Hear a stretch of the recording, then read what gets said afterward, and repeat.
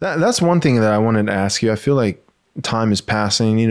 We've had some conversations since you made the switch, and you had to be really careful about what you said and when you said it. But I feel like as more time goes by, and I feel like there's nothing that I could ask you that your answer would be any more offensive than calling Baptists trans. You know what I mean? So I feel like you already stepped as far into it as you possibly can. So at this point, I feel like everything's really free game. You could be trans, or you could just be a faithful Christian, which means you have to baptize your babies and be present. Those are the only two choices. That's it. Those are two options. Yeah, you're a Paedo Baptist or you are transgender. Did I stutter? Yeah. That's what Jason Farley, he was like, wait, but did you say, yes, I did? Yeah, part of it's just the rowdy, people aren't used to the rowdy fight, laugh, feast kind of Christian culture. So they're not like, it's like when a bunch of guys are in a room and they're sparring and wrestling, every now and then somebody gets hit with an elbow and gets a black eye. And then what you do when you're men and Christian men is you say, oh man, you got me good, but that was a cheap shot. Next time, please don't do that. And then you move on. You know what I mean? It's just like that, when I'm flying solo with, preaching, of course, but then also podcasting, when you're sitting by yourself looking at a camera with notes in front of you and your thoughts organized, there's just not as many casualties. But I think that's part of it it's not just a doctrinal issue, but it's a philosophical issue in terms of just podcasting with a group of friends that fight and laugh and feast together. Like, it's just, you know what I mean? Just certain things are it's just different. There are pros. I think there are some strong pros to that style. And I think there are cons. And one of the cons is that every now and then somebody might say that Baptists cause transgenderism. Every now and then. What do you think? Very true. I think if people don't want to watch cross politic, don't watch cross politic. I think all the guys like watching cross politic. Right. They have never made the claim that you're sitting down and opening up Herman Bavinck. They've never made the claim that you're from my Reformed Baptist brothers. They've never made the claim that you're opening up Nehemiah Cox. Like, those kind of great and glorious articulations are there. But sure, I have no issue with guys getting on a podcast and, doing a dialogue kind of form that's not as crisp and clean as sometimes American evangelicals like it. Right. So I think that was, there's a lot going on with what happened in that kind of deal. You also have the covenant thing. I find I've been to Fight, Laugh, Feast before together and kind of had this conversation many times. The camaraderie is very, very thick and strong there, and people know it. Like, people feel it, and that's going on here in Moscow too. There's a interesting unity among the Christians here, and that's a covenantal kind of thing. Like, you start to say, "Well, this is my brother," and it's pretty tangible that this is my brother. And sometimes I think that's lost in translation when you're between people on the internet. They don't, not only the dialogue that's going on, but they don't realize, like, how thick and strong not only the fellowship, yes, but like, this is very strong. I think this is what the guys try to communicate after in their follow-up. They're like, you understand, like, you can come to the Lord's table with us. We all come to the Lord's table together, which is a kind of a different idea than what happens across that Westminster Second London divide. Right. There's a thing there, which because is related it's a one-way stream and not a two-way street. Like, the Presbyterian, just practically by nature of their position and their view of the covenant, can more practically and easily accommodate a Baptist believer at the Lord's table, in baptism, right? If you have a Credo Baptist family that's a member of Christ Church and they say, we don't want to baptize our kid, we want to wait for a credible profession of faith, the Presbyterian can say, disagree, but okay.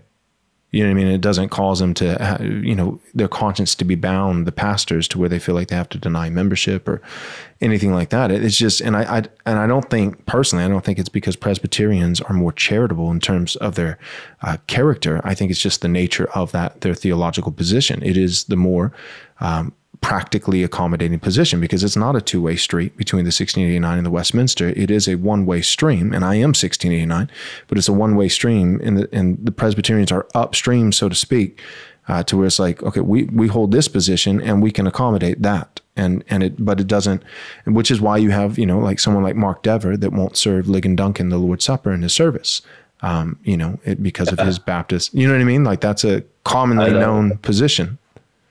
Yeah. That is the deal. And both people are being consistent in their outflows of the theological structures, so. Right. And man, this is like this was a weird, it's a personal anecdote, but I was raised in a Southern Baptist church, and I said in my follow-up, look, guys, not only was I Baptist like 10 minutes ago, but I used to be an American, like the American Baptist variety, not the Second London covenantal variety. And I said, I still get a hankering to do an altar call sometime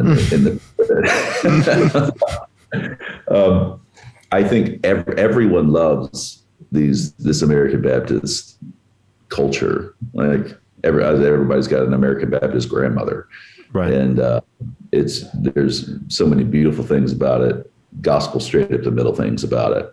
And when the shift happened, and the covenantal catastrophe of things shifting around, it was weird because it was more.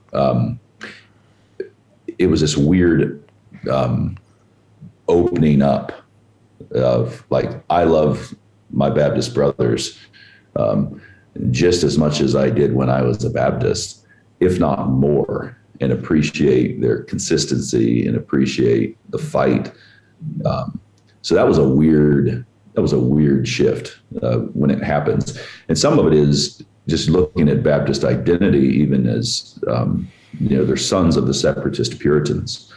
That's what the real Reformed Baptists are. And, you have this fight in Baptist world between the Anabaptists of the Reformation and then the sons of the Puritans in England that were the particular Baptist, Reformed Baptists. But that trajectory was Roman Catholic Church,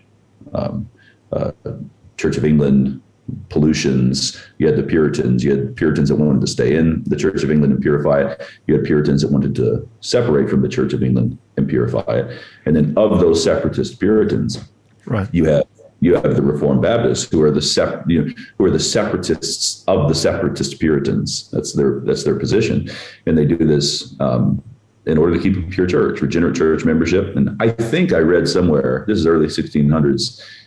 When you have the first Reformed Baptist church, you might say, particular Baptist church there in England. But I think I read somewhere that Jeremiah Burroughs, the Puritan Jeremiah Burroughs, Paedo Baptist, blessed those who went to do it. I can't remember where, but I remember just coming across it at some point. And I thought, well, that's an awesome moment of unity. And there's still a ton of unity, but the impulse of that, of the Reformed Baptist, really is like, hey, we can't baptize these infants because we're bringing them into the church. And if we bring unregenerate people into the church, we're going to pollute the church. And the church is the pillar and buttress of the truth. So this is a big deal. And so to be in that camp and think that way, I understand what Reformed Baptist brothers that know what they're thinking about, how they would think about what happened when I came, like, oh, you just stepped from the separatist Puritan position to more of a Puritan within the church tradition. And that feels like a corruption of the church, which is eventually going to erode the gospel being preached on earth. But it's weird because when you make that shift, you go from, like you said, like saying on principle and in law, we won't have certain of these Paedo Baptist people at the table because we don't think they're baptized, right? And then you shift to this weird, it's like, oh boy, now as a minister of the gospel here at Christ Church in Moscow, we have Paedo Baptists and Credo Baptists there, and they come, and it's a weird shift where it's not as it's just not as much of a thing, right? Once you make that shift over. So trying to find ways to communicate that is important. Like how do we, how do you talk knowing how your brothers are thinking that are still in the Reformed Baptist world, all of that. But it's a little bit of the background of the ship. Yeah. Oh, hi. I didn't see you there. Thanks for sticking around. I've got an important announcement to make. That's the Theonomy and Postmillennialism Conference 2023, May 5th, 6th, and 7th, Friday, Saturday, and Sunday. Theonomy and Postmillennialism. We've got the speakers that we've already had lined up. That's Dr. James White, Dr. Joseph Boot, Dr. Gary DeMar, non-doctor Pastor Joel Webbon. But we also have a bonus speaker, and that is Dale Partridge from Real Christianity. Perhaps you've heard of him. If not, you should start listening to his podcast. It's fantastic. Dale Partridge is going to be joining our team. We're going to have live panels on Friday night and Saturday night where you'll be able to write in questions and get them answered. We're also going to have a catered barbecue, Texas-style barbecue meal on Friday that's a part of your registration fee. All that is covered, so you need to get there. This is how you do it. Go and register right now at rightresponseconference.com. Again, that's rightresponseconference.com. God bless.